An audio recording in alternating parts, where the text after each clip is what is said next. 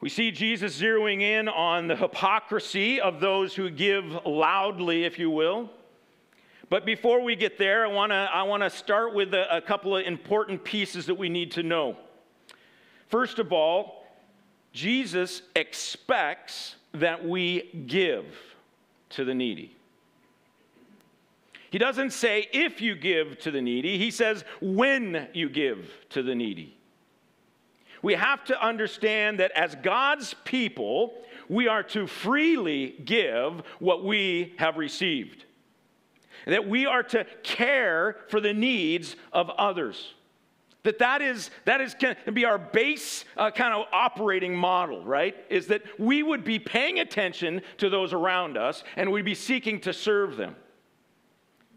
I think Jesus drives this point home later in Matthew in chapter 25, in verse 40. Of course, we know this as the least of these passage.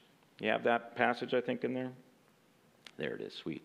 And the king will answer to them, truly I say to you, as you did it to one of the least of these, my brothers, you did it to me. Of course, those who are hungry, those who are thirsty, right? Those who are naked, those who are in prison, those who are sick, we are to go and to care for their needs. And when we do that, we are serving not just them, we are serving God. This is the natural condition of a Christian's heart, is to be generous with what we have received and to give to the needy.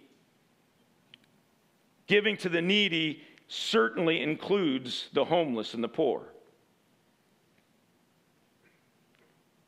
And I want to encourage us this morning. While this message is not specifically going to be really diving into the giving aspect, I want to make sure we don't miss this piece. That we need to be generous and we need to give. And give to the poor and the needy that are all around us.